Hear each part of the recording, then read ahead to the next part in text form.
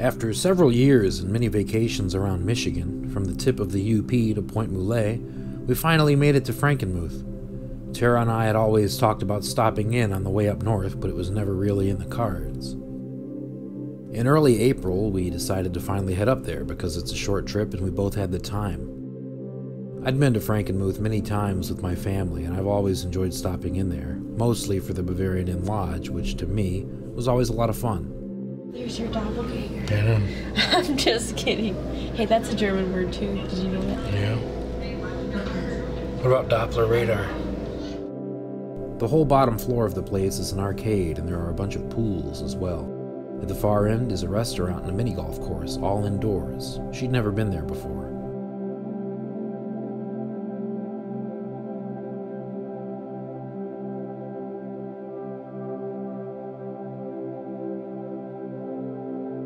We ate at a restaurant called Lorelei in the hotel later on. I'm not sure if I'd ever been to it before.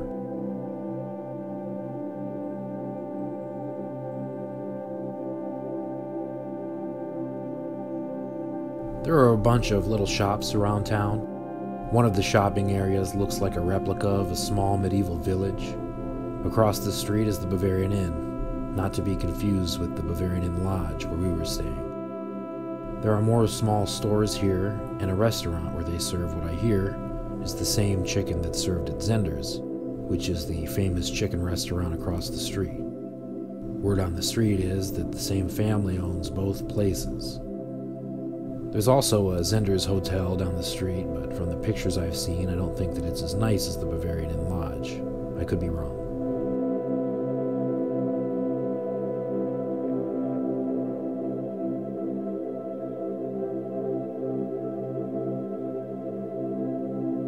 My family had always gone downstairs to the bar to eat.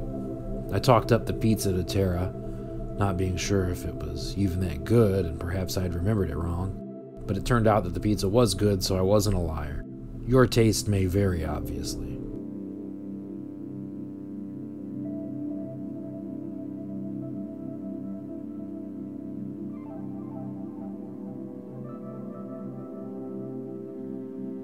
The next morning, before we headed to Port Austin, we went to the medieval shopping area, as it was closed the first day that we went there.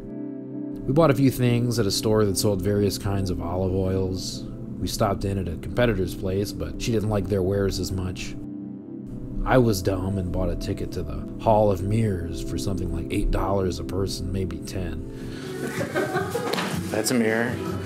That's a mirror. Oh, I'm in a dead end.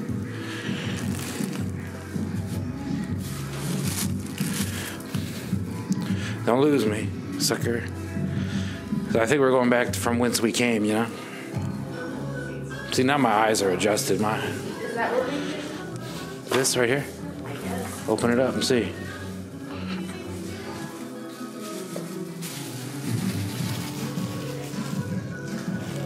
Yeah. Yeah, I think so. We went to a couple of hot sauce places after that, and she had a few samples.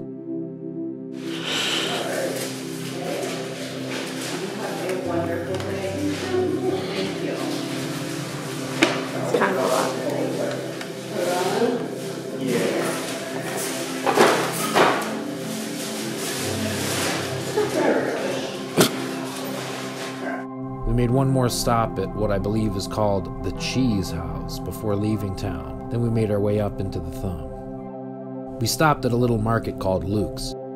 It was about 45 minutes from Frankenmuth. The prices there were the cheapest I had ever seen.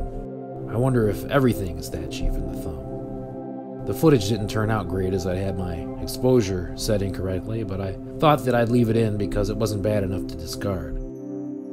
I believe the name of the town that it's in is Seebwang or Seebawang, something like that.